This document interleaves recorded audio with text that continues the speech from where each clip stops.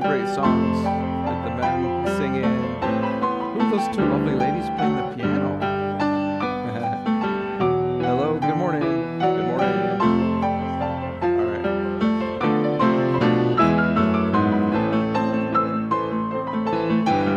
Check, check, check. Hello, I can hear myself. Check, check.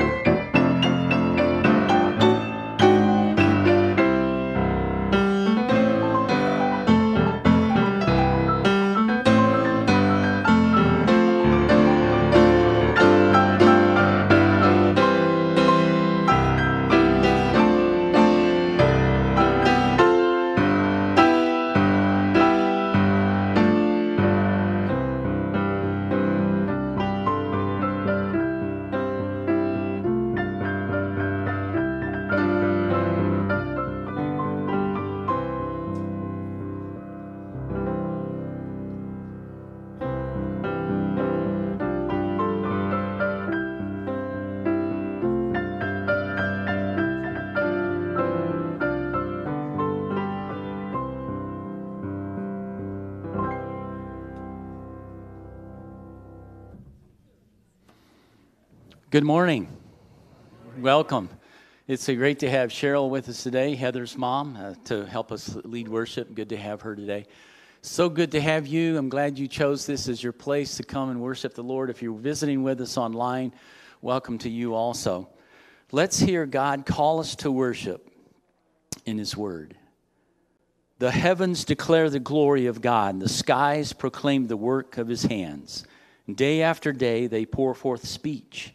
Night after night they display knowledge. There is no speech or language where their voice is not heard. Their voice goes out into all the earth, their words to the ends of the world. And let's join all those words and all those voices and add our own voices to them and praise our Creator this morning. Let's stand together. Joyful, joyful, we adore you.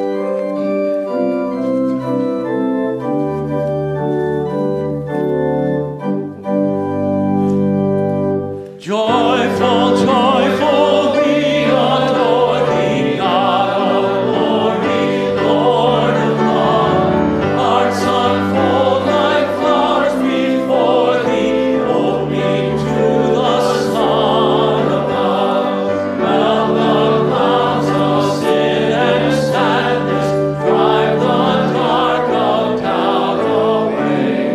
Giver of immortal gladness, fill us with the light of day. All Thy works with joy surround Thee, earth and heaven reflect Thy rays. Stars and angels sing around Thee, center of unbroken praise. Field and forest, vale and mountain, flowery meadow, flashing stream, chanting bird and flowing fountain, call us to rejoice in Thee. Thou art giving and forgiving, ever blessing, ever blessed, wellspring of the joy of living, ocean depth of happy rest. Thou art Father, Christ our brother, all who live in love are glad. Teach us how to love each other, lift us to the joy divine. Mortals join the happy chorus, which the morning stars began. Father's love is reigning o'er us, brother love binds man to man. Ever singing, march we onward, victors in the midst of strife. Joyful music leads us onward in the triumph song of life. Well, it's so good to hear you sing. Isn't it great to be in God's house worshiping Him today? Charles Wesley wrote a hymn many years ago, "Oh, for 1,000 tongues," and he used this verse in Isaiah 35 as an inspiration. Then will the eyes of the blind be opened and the ears of the deaf unstopped. Then will the lame leap like a deer, and the mute tongue shall shout for joy. Water will gush forth in the wilderness and the streams in the desert. In other words, all of life is going to praise His name, right? The psalmist said one morning, it must have been in the morning because he was just making himself known to the Lord. He says, "Good morning, Lord, it's me. It is I, whom you have redeemed, and my lips will shout for joy when I sing your praise, when I sing praise to you." Let's add our tongues and our lips to this praise this morning. Oh, for 1,000 tongues.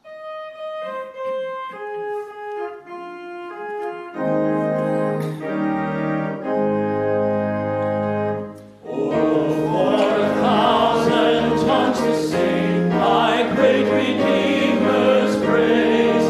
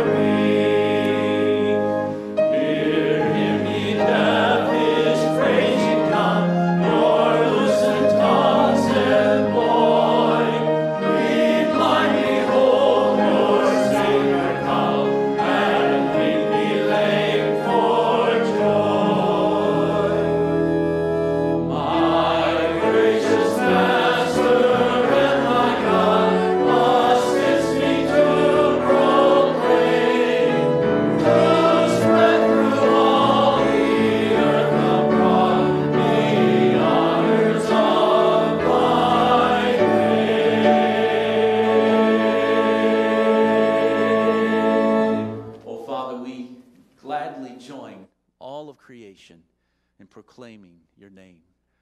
Lord, what an honor it is for us to be in your presence, to hear your word, to sense you moving in our hearts and our minds. And we pray that it may be so this morning. Thank you for your goodness to us. In your name we pray. Amen. Listen to this great ministry from the men.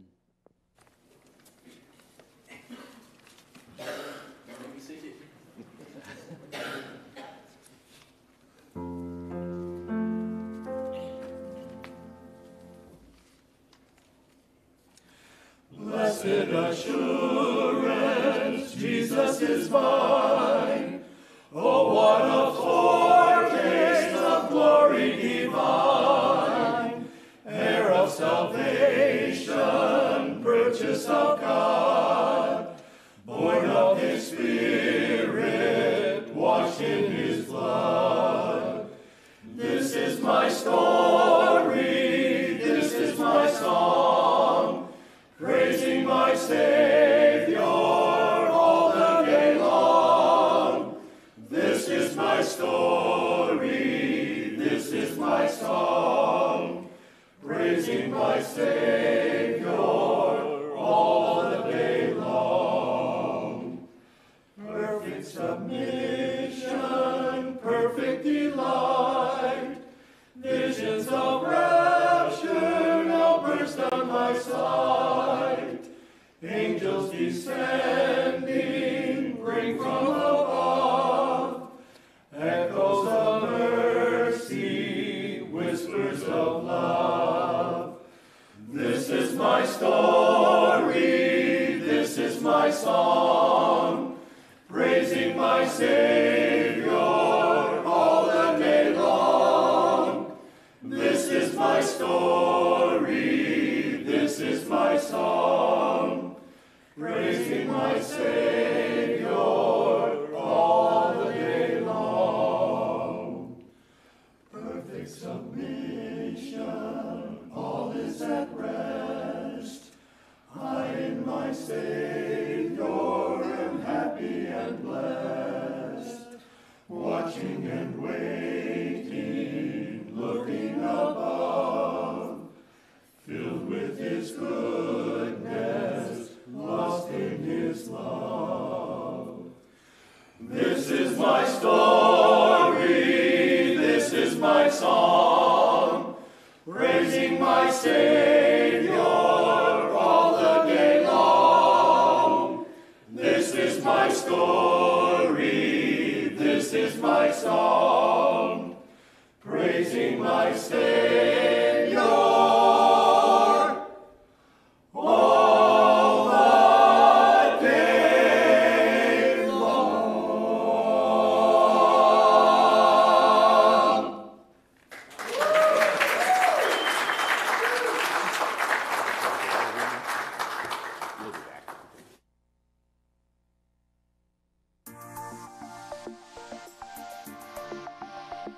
Hey, welcome to church. We're so happy to have you today. If you are new or if you're a guest, please stop by the Connect desk after service, fill out that Connect card. We would love to meet you, get you connected, and give you a free gift. This Wednesday night is our final Trinity Summer Nights. It's going to be the best one yet. It's Wet and Wild Night. Bring your goggles. We're going to have that foam pit back. We're going to have a water slide, all the fun outside, hot dogs. It's going to be a great night. Invite your neighbors. Sunday, August 14th, our college and career ministry is getting together for a worship and prayer night here at the church in the sanctuary. Get your college students and invite their friends. It's going to be an awesome night together. Saturday, August 13th, our second Saturday's cleanup crew is going to be out doing some big work out on our lawns with mulch. The mulch is being delivered. We need all hands on deck. So if you could come out August 13th, you can find out the when and the where of that in your bulletin this morning. Help us out. Speaking of serving, we have lots of spaces left still as we close out summer in our TK Summer Serve opportunity. We could use your help in some of our children's ministry classes this summer. August 14th, 2 adults are needed in the nursery and 1 in preschool. And August 21st, we need 1 in upper preschool. You guys, this is such an easy opportunity to go hang out with the kids on Sunday morning. Go do it, they're so much fun. Saturday, August 20th is our next Trinity Food Pantry. If you've not served at Food Pantry yet, this is a great way, a great start to get serving here in our community. Bring the whole family. It's going to be a great morning and they have lots of spots open. So go to our Serve tab and sign up now. Then on Sunday, August 21st, it's our next Trinity 101 membership class. Come on out to that class, learn more about who we are, how we function, what we believe. Maybe we're a great fit for you. We would love to have you come to that class. You can sign up at our membership page now. This fall, midweek is coming back, and that means Awana is coming back. This ministry is so important to our kids. They get the Word of God hidden in their hearts, and they love to have fun with those adults, but guess what? They can't do it without you. We need leaders. If you could lead in a small group for Awana this year, please contact Allie. We need you to do that. We can't wait to see what God does in our kids this year. As an act of worship today, we have giving boxes in the gathering space, so as you leave, you can give in those boxes or you can give online or in our app very easily. Thank you so much for doing that. And now we're going to get into our final sermon in our sermon series, You've Got Questions.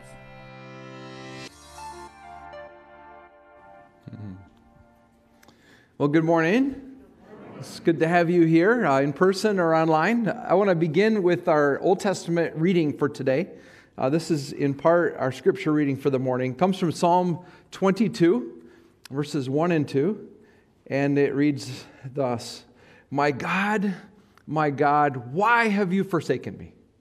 Why are you so far from saving me, so far from my cries of anguish? My God, I cry out by day, but you do not answer, and by night, but I find no rest.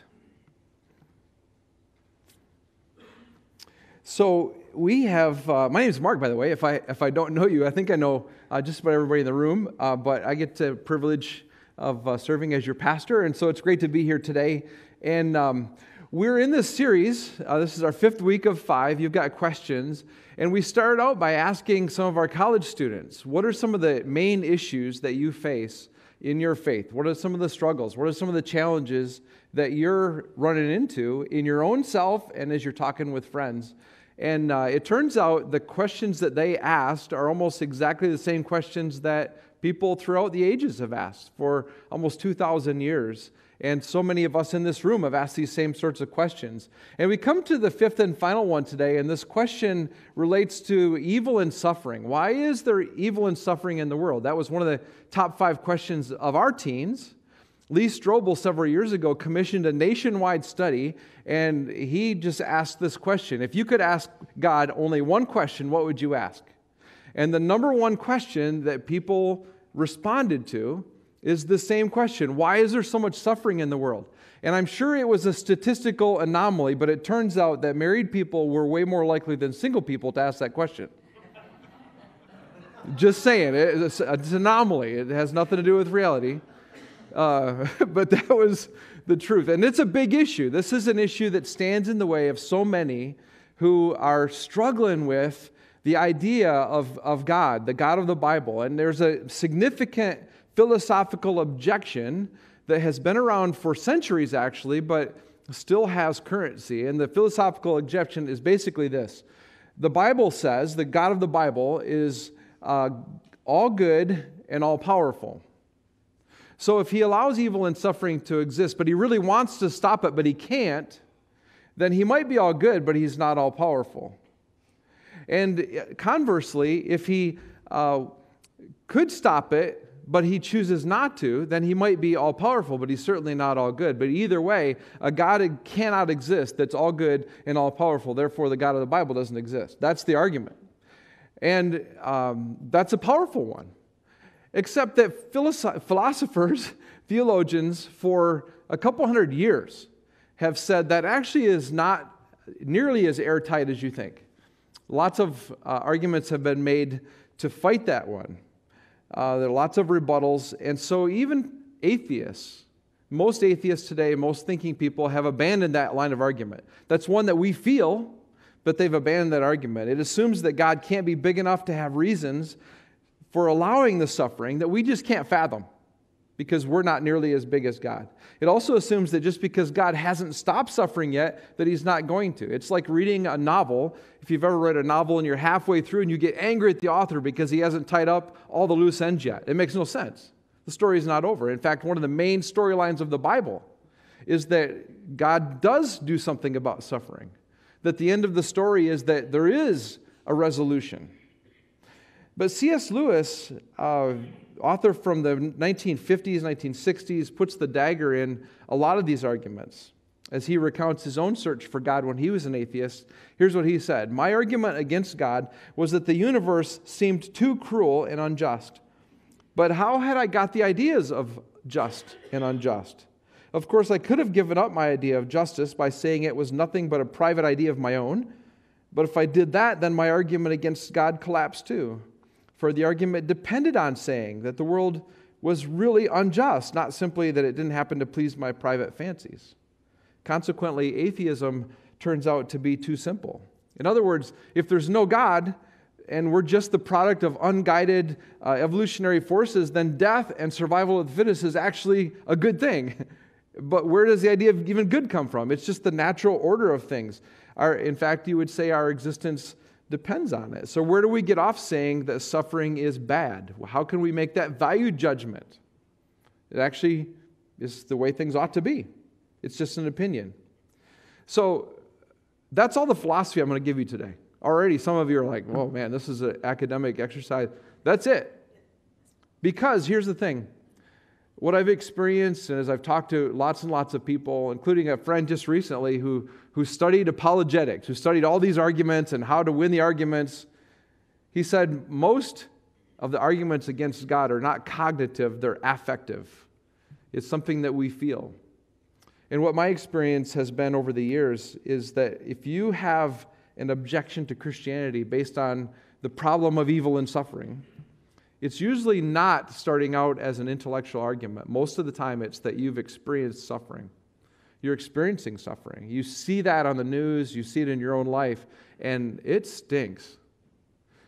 I've been pastor now for 17 years, and I have sat with so many of you in this room at a bedside in a hospital as you watched a loved one's life ebb away. And you watched a parent who breathed their last, and it was torturous. I've sat with you if you've cried and lived in anguish at the loss of a spouse, somebody that you have loved and cared for, given your life for so many years. I've watched and sat with people in this room as they've mourned the loss of a stillborn child, or mourned a suicide, or lived with physical issues in their own life that just never seem to go away, whether it's you've watched your bodies waste away with cancer. I've seen so much of that in my life, and you've seen it too. And that's why we struggle with suffering, because we've experienced it. We can see it on the news, and it's terrible, but when we experience it in our own lives, and we just asked ourselves, why? When you're in the middle of a marriage and it just feels like it's disintegrating, why is there so much evil and suffering?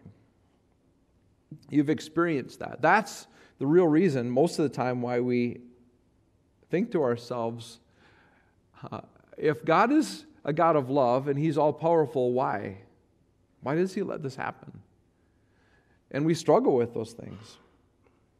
If you've never asked yourself why the world is so infected with evil and suffering, you will. You will. You'll get there, because it will strike you with full force. And it will suck.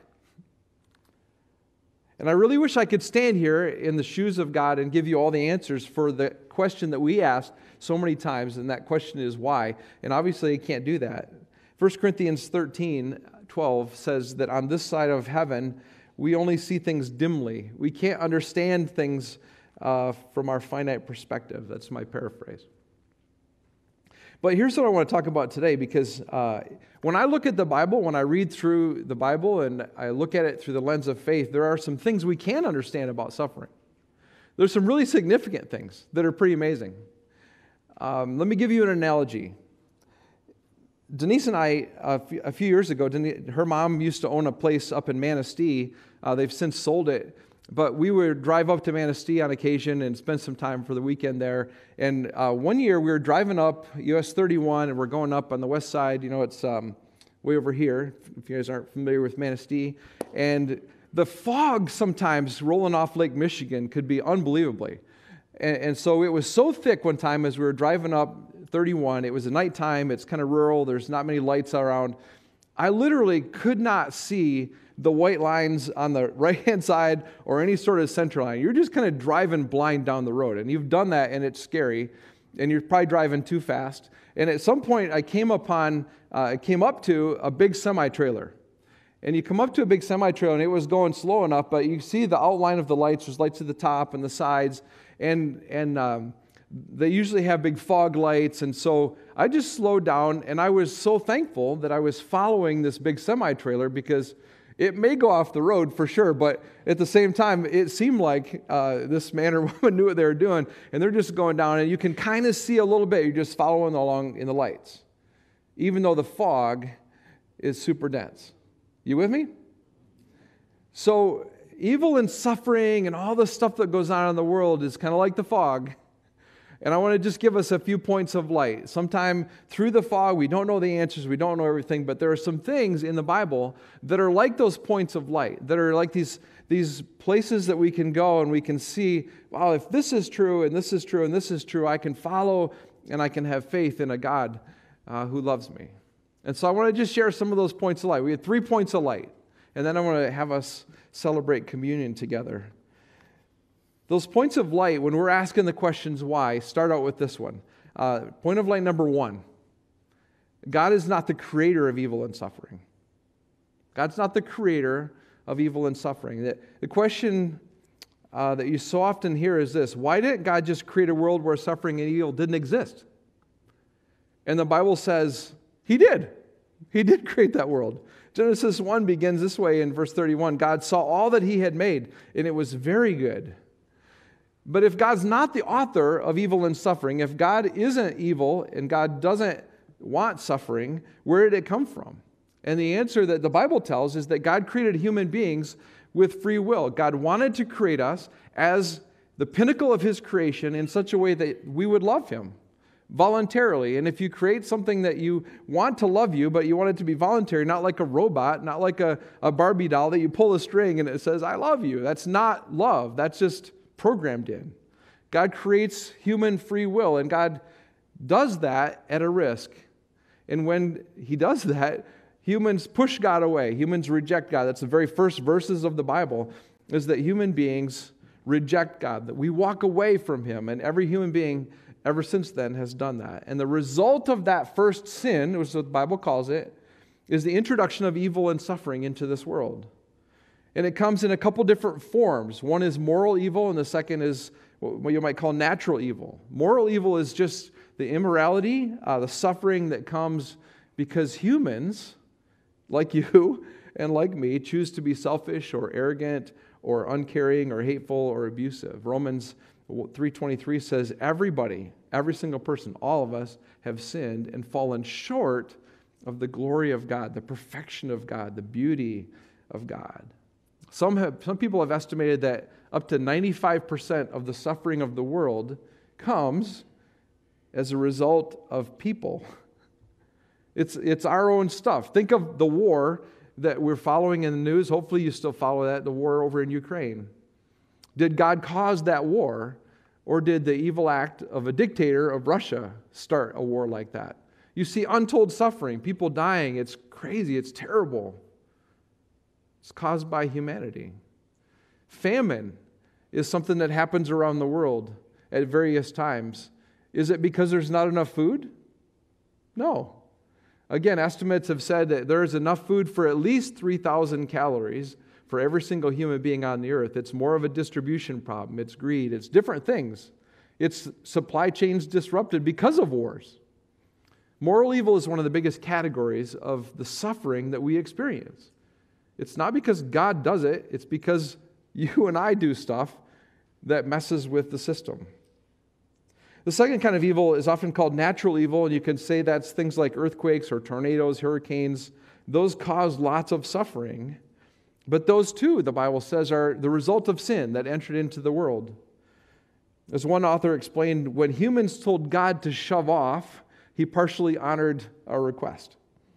Nature begins to revolt. Somehow the earth is cursed. Genetic breakdown and disease happen to us. Pain and death become part of the human experience. Genesis 3:18 describes it as the thorns and the thistles being introduced into the garden. Romans 8:22 says, "For we know that up to the present time all of creation groans with pain, like the pain of childbirth." It's like nature itself longs for the redemption that's to come and for things to be set right, because right now it's full of disorder and full of chaos. God does not create evil and suffering. In fact, his heart, I believe, breaks with us in the midst of the evil and suffering and the pain that you and I experience. One of my favorite verses in the Bible is one that you know, if you've ever done a Bible quiz before, and somebody says, "What's the shortest verse in the Bible?" You don't have to know the verse. What's the shortest verse? The words.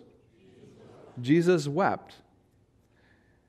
You know the context of that, right? The context of that verse, Jesus wept, is in John, chapter 11, when Jesus comes to the graveside of his friend Lazarus.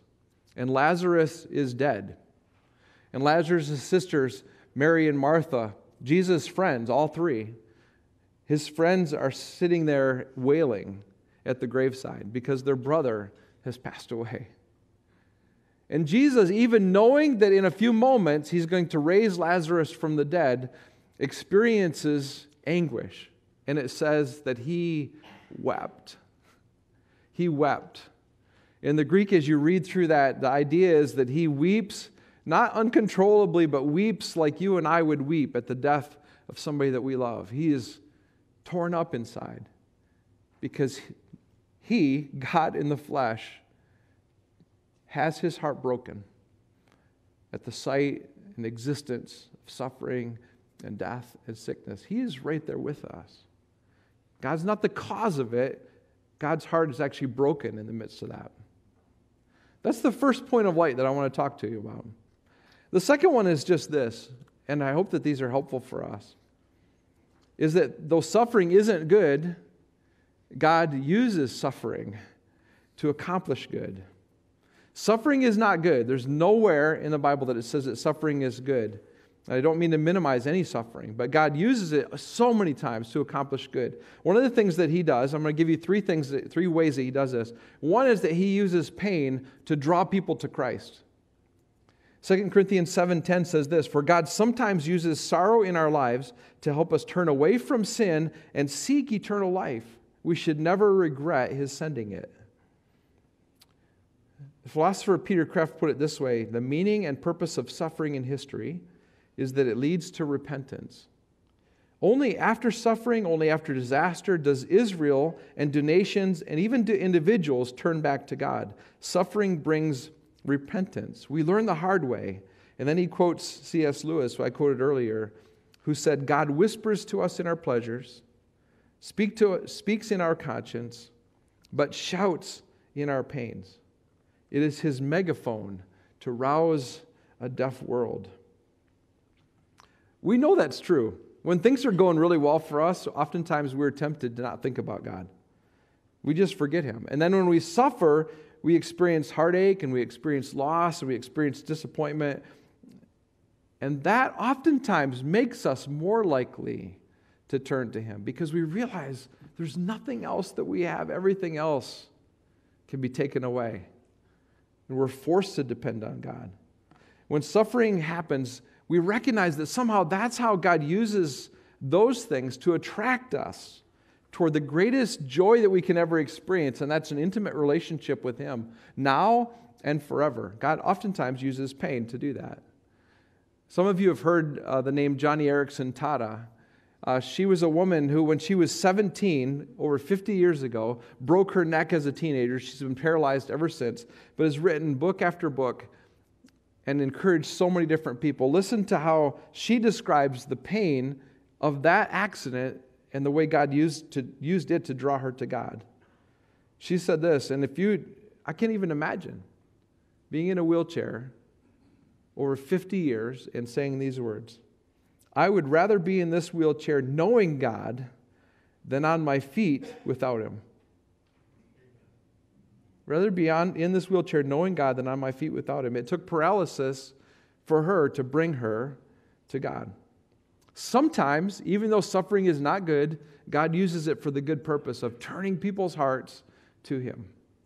A second way that God uses suffering for good is He will oftentimes use pain in our lives to sharpen our character, to grow us to be more like Him, to be made more Christ-like, to become more holy. You can use lots of different types of language. Romans 5:3 says this, we also rejoice in our sufferings. Let that sink in for a second. We rejoice in our sufferings because we know that suffering produces perseverance, perseverance character, and character hope. And then James, in a similar way, the brother of Jesus, says this, consider it pure joy, my brothers and sisters, whenever you face trials of many kinds, because you know that the testing of your faith produces perseverance. Let perseverance finish its work so that you may be mature and complete, not lacking anything. Oftentimes, God uses stuff like that to grow us. The problem is we don't ever see the big picture. In 2003, when I was in seminary, I climbed the first 14,000-foot peak that I ever climbed. I've only done 2. Out in Colorado, in the Rocky Mountains, it's a big deal. I'd never climbed one before. I was kind of intimidated. I had 3 guys I was going with, and I didn't know what to do. And so I turned to my friend Tom, who went to our church, and he had climbed 20 or 30 14ers. And so Tom said, here's what you need. Because I'm like, I don't even know what to take. I don't have a backpack. I don't know what to do at all. And so here's the deal. So he packed my backpack for me. He gave me his backpack. He put at the bottom of it, I had 2 canisters of water. I had a lined rain jacket, a fully lined rain jacket that he stuffed in the bottom. It was kind of heavy, actually. I was surprised. And then on top of that, he put several Cliff Bars and an apple and a sandwich so that we could have that for lunch. And so here we are, going up this 14,000-foot peak. Step after step, it just feels like it's straight up the whole time. 5 hours. We started out at 7 in the morning. As I go up longer and longer and longer, I just feel like my legs are getting heavier. At one point, I literally was going up steps like this because mostly it's steps. You can't fall off. And I'm lifting my leg so I can get one more step, lifting my leg up here like this. I was so heavy, and I began to curse my backpack because my backpack, which probably weighed 15 pounds, seemed like it weighed 50 pounds. And as I got closer and closer to the summit, the object of my ire, because it was mid-60s, and it was clear skies, the object of my hatred became that stupid rain slicker that was so useless. And Tom used to be my friend, and now he's my greatest enemy. Because I'm climbing up this thing, and I'm thinking, he was an idiot. Why did he do this? And so we summit about noon, we eat our sandwich, and we're on our way down, and the temperature dropped, which is pretty common when you're climbing in the 14ers. And about 1 o'clock, it started to sprinkle. The mist started to come down, and then it started to pour rain. And you better believe that I ripped that jacket out of my backpack and I put it on. And I was the only one in my foursome that had a jacket like that. And for an hour, this cold rain coming down at 30 degrees was just pelting everybody. And we got to the bottom, and I was dry, and I was warm, and Tom was my friend again, and these other 3 all hated me. Suffering in our lives can be like that rain slicker. We're carrying this thing around, and it just feels like a heavy load, and we can't figure out why God would give that to us. We can't figure out why it's in our life. It just hurts, and it feels heavier and heavier and heavier and more useless and more painful, and it causes us to start doubting, why did we ever trust this God in the first place, the one who puts this in our life? And then all of a sudden, sometime we realize one day, wow, I'm a lot more compassionate than I was before I had this suffering in my life. You've experienced this in different ways. I've experienced this in my own life through the death of my father, through cancer that I had several years ago, through death of different people, through the experience that I share with you. that I'm a much more compassionate pastor and husband and dad than I was when I started here. Some of you wish I would go further, which is fair, but I'm kinder, more patient because of the different things that I've experienced. You've experienced this sort of thing. And then somebody comes into your life and they are experiencing something very similar to what you went through a year ago or 2 years ago. Sometimes it's still really raw. Sometimes there's been some healing that's taken place. And all of a sudden you're talking to that person who's experiencing something that's really painful and they're just wrecked by it. And you're able to just sit with them and cry with them and not give them all the answers, but just be with them because you've been through something like that before. Because all of a sudden, your character, you didn't even know that it happened. You just didn't, there was no linear line that this happened and all of a sudden I'm more kind or more compassionate. It's just this jagged, it's this walk, it's like a crazy way that somehow God uses those things to grow us. You've experienced this, right? Amen? God uses those things. If I were to go back, would I choose to have cancer? Would I choose to have those different things? Probably not, because I didn't know what was going to happen as a result. But we see things from such a limited perspective. I love the words of Elizabeth Elliot. I read her book this week, Suffering is Never for Nothing. And maybe you recognize the name Elizabeth Elliot. If you don't know her, her first husband, Jim Elliot, was a missionary to the Auca Indians of Ecuador, and they went, there was several of them, 5 of them all together, he, Nate Saint, and 3 others, and they went to this people that were known to be pretty violent, and within days, they killed them. These Indians killed each of the 5 missionaries. Elizabeth Elliot didn't find out about it for days, was totally distraught, as you can imagine, right? You give your life to Christ, you give your life to sharing the mission of Christ, and all of a sudden, your husband is killed for it. So she did what all of you would do. She traveled there herself and lived there for 2 years and saw so many of those Indians come to Jesus. And then, if you want to know more about that or watch a movie about it, Through Gates of Splendor is a great dramatization of that. But 16 years later, she married another man, only to watch him die of cancer 3 years later. She experienced suffering, big time. And here's what she says in this book, Suffering is Never for Nothing. She says, the deepest things that I have learned in my own life have come from the deepest suffering. And out of the deepest waters and the hottest fires have come the deepest things that I know about God. God sometimes uses pain to sharpen our character, to grow us, to make us more like Him, to mold us, to refine us. Suffering's not good, but God can use it for good. A third thing that God uses suffering to do good in our life, how He does that is that He can use suffering to teach us that this world is not our home. This world is not our final home. It's so easy for us when things are going well to just live with the assumption that this life is all there is. And when things are going great, we're tempted to be so attracted to this world that we don't look forward to the next world. When things are really terrible in our life, we get so focused on this life, we despair and we think there is no life to come. And so suffering oftentimes prompts us to focus on an eternity, to focus on the fact that God has promised us more than just this fleeting existence, that there is a good that will come that's far greater than we can possibly imagine.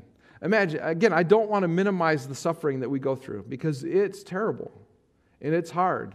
But I want to point us to a different perspective, that there's more. I want you to look at this verse, 2 Corinthians 4.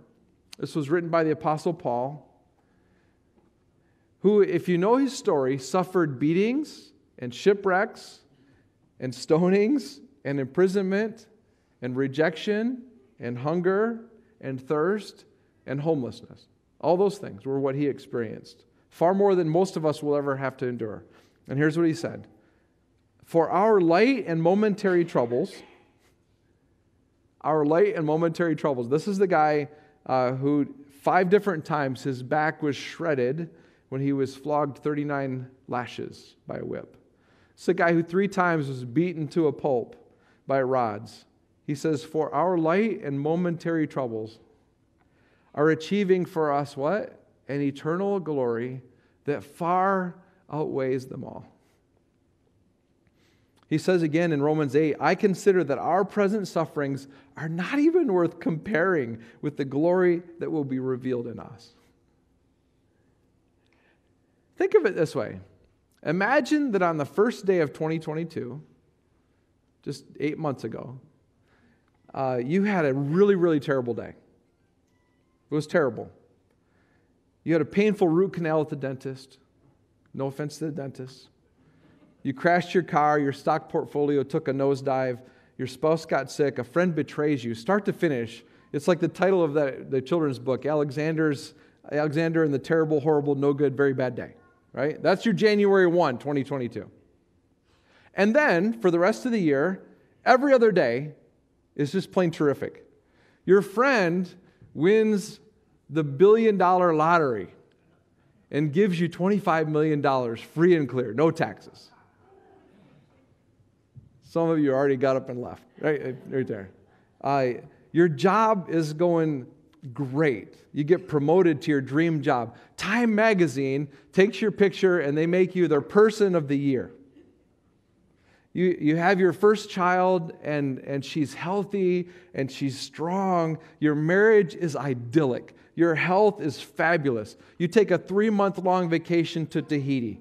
That's the rest of your year, right? Then New Year's Day, 2023, somebody asks you, how was your 2022? What would you say? You'd say, it was amazing. It was wonderful. And then you'd think about it for a second and they'd say, well, what about the first day? Wasn't that pretty bad? And you're like, yeah, that was bad. That was pretty terrible. But by comparison, the rest of the year has been unbelievable. 364 great days outweigh that one bad day. It kind of fades away. Doesn't mean it wasn't hurtful. So let me pose this scenario to you. Don't you think that it will be the same way in heaven? Again, not to deny the reality of your pain. Each one of us, even this morning, is going through hardship. But what if it's chronic? And what if it lasts all 72 of your years, or 80 of your years, or 50, whatever your life turns out to be? And then you are in eternity with God. In year number 53,683,212, somebody comes to you and they say, how's it been? How's your eternity been? How's your existence been? What would your answer be? Would you focus on the 72 years of hardship? Or would you focus on the 53 million, whatever I said, years? Somebody says, how has it been? You're like, it's wonderful. Words can't describe the joy that I experience. I get up in the morning, my body doesn't ache. I had a great night's sleep, and I breathe in the air of heaven, and I smell the smells of trees and flowers that are new every day, and I wake up with a brand new song in my heart that God gave just to me, and I sing it in worship, and I stand around the throne with the masses, and we worship together, and we interact together, and we don't have shame or guilt, and all the things that we experience. It's amazing. That's what we'll experience for eternity. So did the life that you lived on earth and the hardships you experienced and the death that you saw and the loss and the loneliness and the different ways that you experienced, did those things hurt? Absolutely. Are those things normative now? No. Our existence in eternity will be far, far, far, far, far, far, far, millions and millions and millions of times better. It doesn't minimize the pain that we're going through, but I want to change our perspective that God uses those things in our life today to help us to understand that this life that we're experiencing is not our final home. Amen? 1 Corinthians 2 says, no eye has ever seen, no ear has ever heard, no mind has even conceived what God has prepared for those who love Him. God uses our suffering. Even though suffering is not good, He uses it for good. So let's review. We're almost done. And then we'll have communion together. Point of light number 1, these taillights that we're following through the fog, is that God didn't create evil and suffering. The second one is that even though evil and suffering is not good, God uses it for good in so many different times. We talked about 3 different ways. The third point of light I want you to keep in mind when suffering is going on in your life is just this, that Jesus promises to be with us in the midst of our suffering. Jesus promises us He will be with us in the midst of our suffering, because God's ultimate answer to evil and suffering is not an explanation. It's the incarnation. It's not a why. He doesn't tell us why. He tells us who will be with us in the midst of that. And it's God Himself. Jesus Christ, the risen Savior, the one who suffered,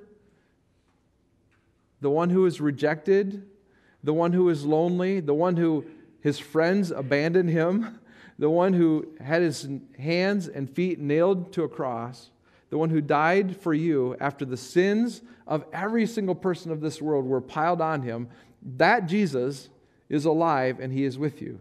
He promises that He will be with us to the very end of the age. He promises that He is with you in the midst of the trough of despair that you feel. He promises that He will be with you every step of the way, the highs and the lows, the good and the bad. He was with you in the hospital room when your wife or your husband passed away. He was with you in the midst of the deepest despair you've ever experienced. He promises that He will be with us. The words of Psalm 22 that I read at the beginning, maybe you heard those words and you're like, those aren't from Psalms, those are from Jesus on the cross. Because Jesus knew the Psalms. He had so much of the Bible memorized. Psalm 22, verse 1 and 2, when Jesus was nailed on the cross, taking your sin and my sin on Himself, He experienced loneliness. He experienced shame. He experienced separation from the God of heaven. And He cried out, my God, why have you forsaken me? Why are you so far from saving me, so far from my cries of anguish? My God, I cry out by day, but you do not answer. By night, but I find no rest. He continued on, and there's a great psalm, but verse 17, he says, all my bones are on display. People stare and gloat over me. They divide my clothes among them and cast lots for my garment.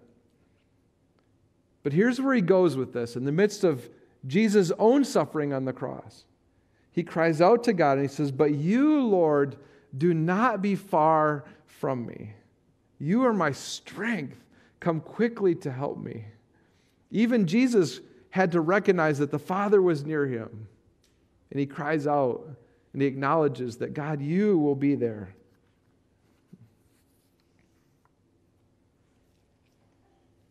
The Bible says that God is close to the brokenhearted and He saves those who are crushed in spirit.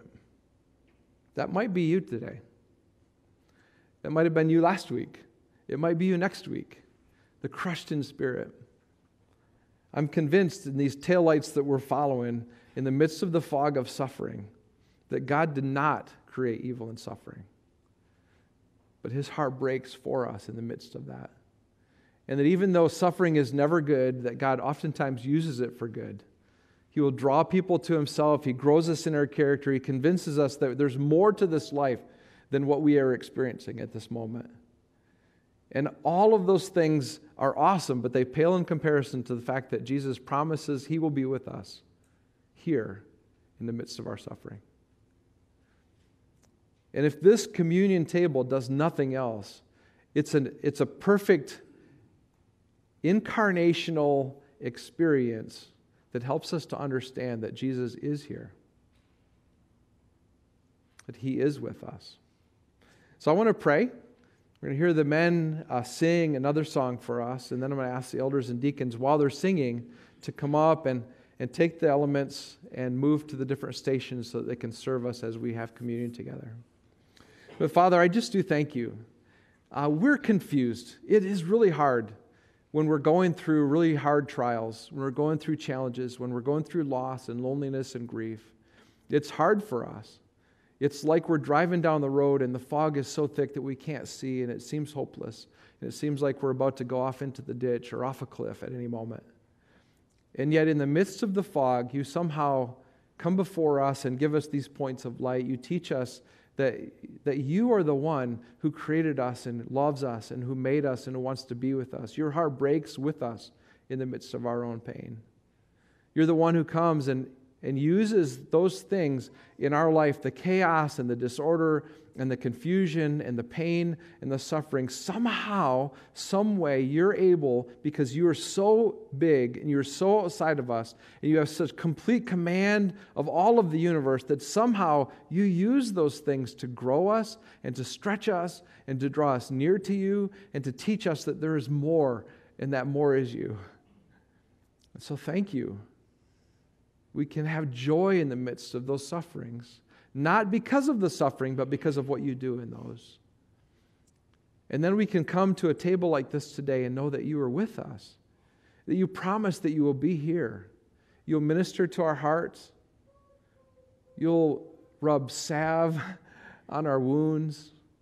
And you promise that you will be with us not just today, but the next hour and the next hour as that pain continues, and that you will be with us forever and ever and ever. And that what we'll experience with you in eternity will make the pains and light and momentary things that we experience today pale in comparison.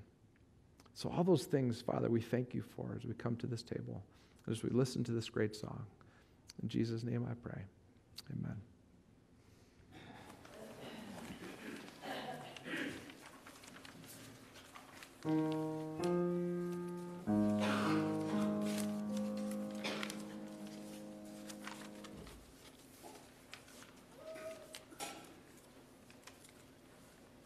Let us break bread together on our knees, on our knees.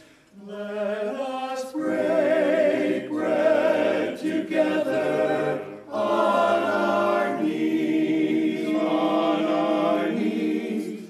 When I fall on my knees, with my face to the rising sun, oh Lord, have mercy on me, on me. Let us drink wine together on our knees, on our knees. Let us drink wine together on our knees, on our knees. When I fall on my knees, with my face to the rising sun, oh Lord, have mercy on me, on me. Let us praise God together on our knees. Let us praise God together on our knees, on our knees. When I fall on my knees, with my face to the rising sun, oh Lord, have mercy on me, on me.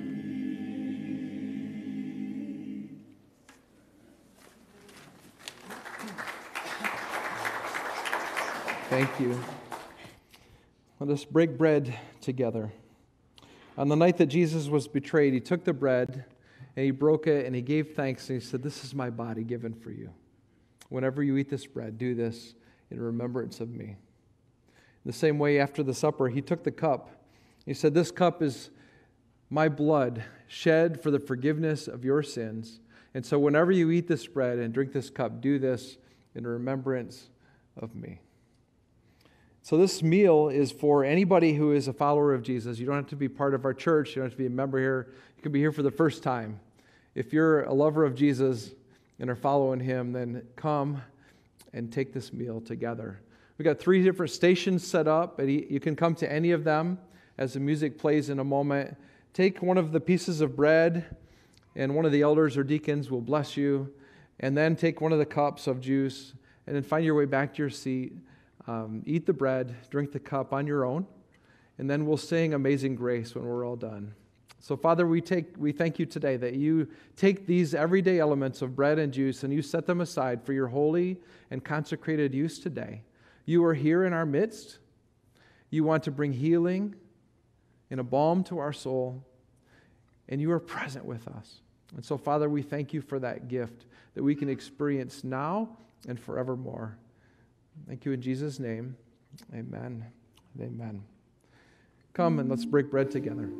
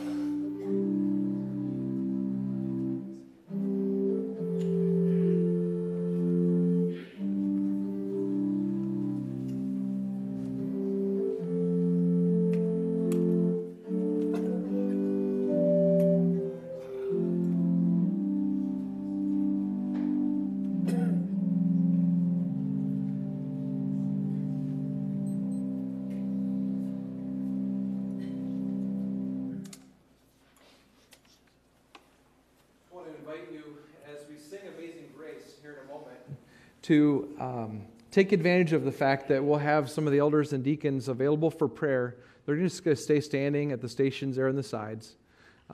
Come, if you're experiencing whatever it is, and you'd love to have somebody pray for you and pray over you, then just take advantage of that. You can do that while we're singing Amazing Grace. You can do it afterward. We're here for you. We just want to bless you. But let's stand and sing this great, great song, Amazing Grace. How sweet the sound. Oh